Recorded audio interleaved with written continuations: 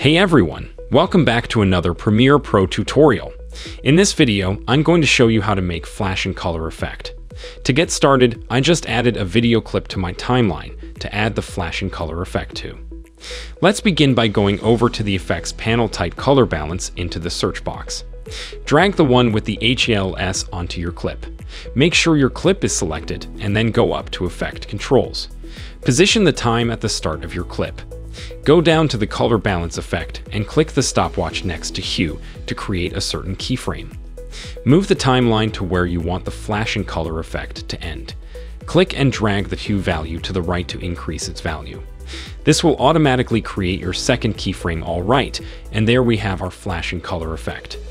If you want the flashing colors to go faster, start by using one of the arrows on the hue property to reposition the time add on the second keyframe. Now, just increase a huge value for your second keyframe to speed up the flashing colors. You can also slow down the flashing colors by simply decreasing the value for your second keyframe. Okay, and that's all for this video. Thanks for watching and see you next time.